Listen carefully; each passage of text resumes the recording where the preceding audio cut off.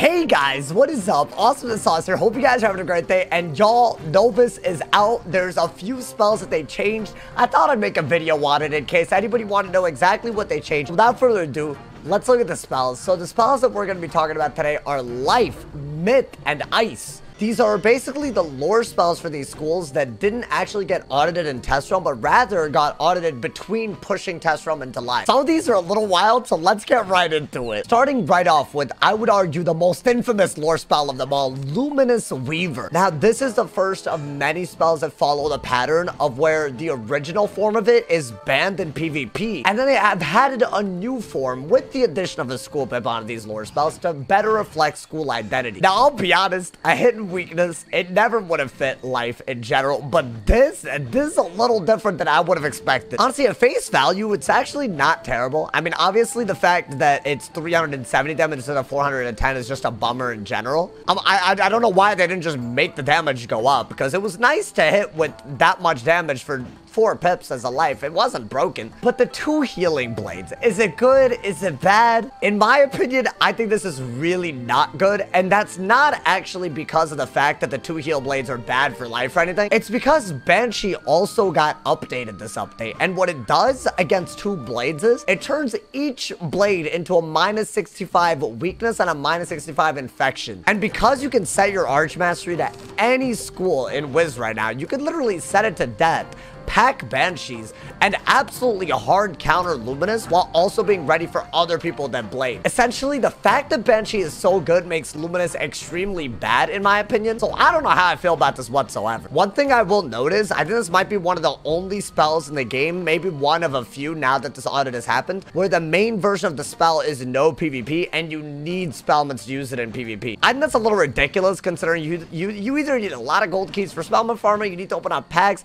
They should definitely make this base version a heal blade one so that you can actually use it. I think having a spell that immediately not being able to use it for PvP is a little bit of a weird practice, but I don't know. Very odd change. Definite nerf for life in this department. But is everything terrible for life? Let's look at the other lore spells. Ratatata didn't really get changed. They just added a life school pip to it, but it's basically like a 4 pip AoE still. You just gotta set your Arch Mastery to life. I made a video on this a couple of days ago on people that are concerned about not being able to use this at lower levels. Definitely worth the watch, but this is not really a nerf. It's not a buff. It's really not much. Camp Bandit, y'all. There's another example of a spell where the base version's no PP, but the new version is definitely very different than what we're used to. Basically, what this does now, for 3 pips and a life school pip, it hits and then removes 2 traps on self. I actually do like this a lot. I feel like life should actually remove traps with ease.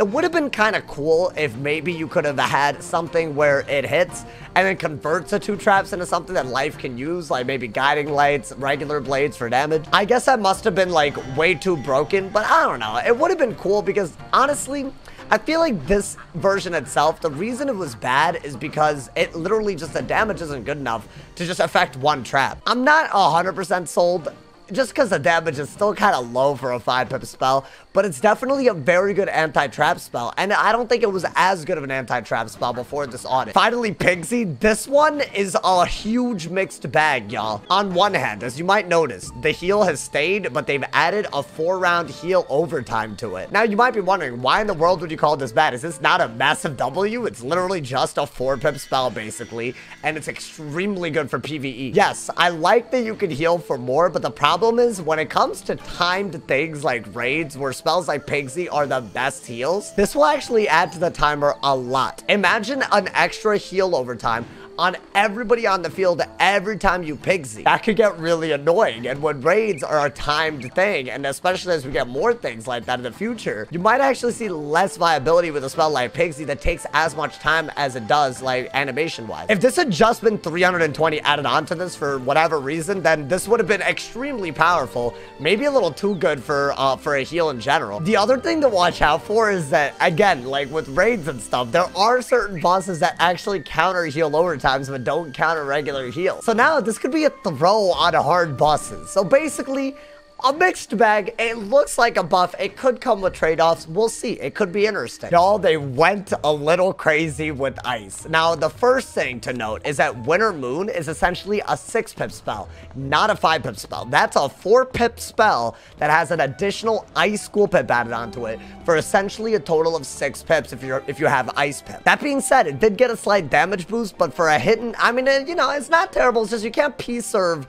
combo it with a bomb and stuff like it used to be. It seems like a relatively small thing, especially with the damage upgrade, but keep that in mind. The combo potential is lower. Reindeer Knight is now an AoE that not only does it do quite a bit if you go the top path for PvE, but also the bottom path is just a hit that actually it reduces incoming damage by 60%. That is a huge buff. When minions are back in PvP, this is going to be a very nutty minion killer. It might be the best minion killer because not only are you going to be able to attack both the opponent and the minion, but you also defend yourself. Definitely a huge buff for ice. I kind of like it. I don't know if y'all agree. I kind of like it over and overtime in general. It is obviously relatively very weak. It's just going to punish minions, and it's an AoE. I think that's kind of a cool concept. I don't think that's a crazy thing. When I said crazy, I meant it. Angry Snow Pigs, potentially one of the most useless spells of all time, is now somewhat usable. Now, obviously, the top path is garbage still, but the bottom one is just like Camp Bandit. It hits, and then it basically double disarms. I assume that this does not affect Aegis Blade, so it's not really that crazy compared to other tools that Ice does have against Blades, but this is just another tool that makes Ice good against blade stacking, and as the anti-blade school, it is something that they should have. Considering no one was really using Snow Pigs, I see this as also a massive W for Ice. Handsome Fomori, what did they do to my boy, man? So they kept basically the entire concept of it, but essentially what they did, right? They added a school pip just like every lore spell, and then the PvP version of it anyways is that it's a Storm Mantle. Now, why would you want a Storm Mantle? I mean, there's a few reasons. One, people thermic shield in order to, you know, shield against ice. So I guess if you're going against someone that's not Storm and you do this, you might limit their set shield capabilities. It also plays into their weakness identity for setting up Jin and working with Depth Mastery and Threefolds, that type of stuff. I'm a little undecided on how good this is. I actually think the damage isn't terrible for ice to begin with. So maybe this will see some use. I think this will be the least used out of all the lore spells that we're going to see today, though. That's all I'm going to say, because the school-specific mantle, I don't know about that. Finally, potentially the biggest change of all. They made Celestial Intervention, and instead of a heal, which it is, I guess, in PvE, in PvP, it's a protected 985 absorb. So this is not something that's steel wardable. You have to basically have an anti-shield Rochambeau or hit through it in order to do anything about it. What's a little nuts about this is it's also very much a protection against King Artorias, which Myth has, and Mystic Colossus, which Myth has. It is a little weird that they have a spell that's so good against every school except Myth and Fire Rochambeau spells. But then again, for 4 pips, maybe, you know, it's just basically like an Ice Absorb. This might be a little weird at low level. That's the first thing that comes to my mind when I'm looking at this. These are early morning thoughts, so maybe I'm wrong. Y'all can tell me why. But the fact that you can't steel ward this and it's protected and all that does make it a little iffy. Still very interesting compared to a heal. I kind of still like it. It still plays off of what ice should be good at. Now, y'all, there's still Myth lore spells to look through. I'm gonna look through them real quick because honestly, some of these aren't that wild. So the quickest changes that you can look at are Ninja Pigs being now 6 pips, essentially just like the Winter Moon change. It's 4 pips and a Myth school pip, and it comes with its own raise in damage. Now, I will say 690 for 5 pips, which is what it was doing at max tier, versus 735 for essentially 6 pips.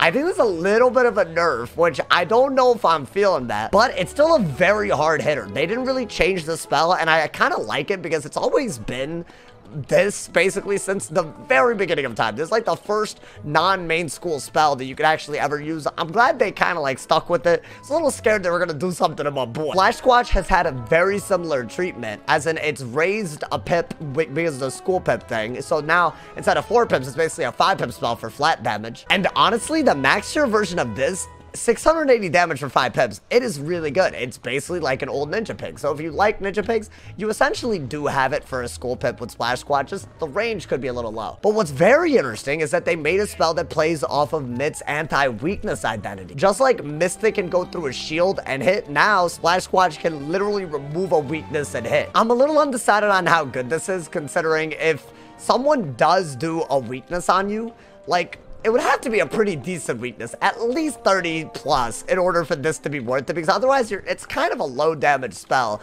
compared to whatever else you could do. Like, you know, you could always do stuff like Empower, you could Delusion on a myth. I feel like it's a little situational, but I don't know, I'm leaning more towards just the flat damage one. This could be an interesting addition to PvP. Keeper of the Flame barely changed. The trap is very powerful, but that's pretty much the only thing that's changed here. It's still 4 pips, it's still a decent bit of damage, and it's a hidden trap. Now, the final spell in this video, which in my opinion is a huge surprise, is Grendel's Amends. Just like Celestial Intervention, they got rid of the heal for Myth because Myth is not a healing school, and they added something to really, you know, protect its shield identity. It's so, like, I don't know, it's the double absorb could be okay. These are not protected, so they're very stealable, which I think, I don't know, that kind of makes this a little risky. That being said, if you steal shields against a myth, they have tools against it, so I feel like at the very least, a myth should be able to use this very well. All in all, y'all, it seems like myth has some new tools to play around with, and very solid damage options. It looks like ice has spells that actually make sense for an ice to have, including a gigantic minion killing upgrade that when minions are back in PvP, will put ice on top when it comes to minion killing. And life seems to be going in a direction that's really, really pushing healing,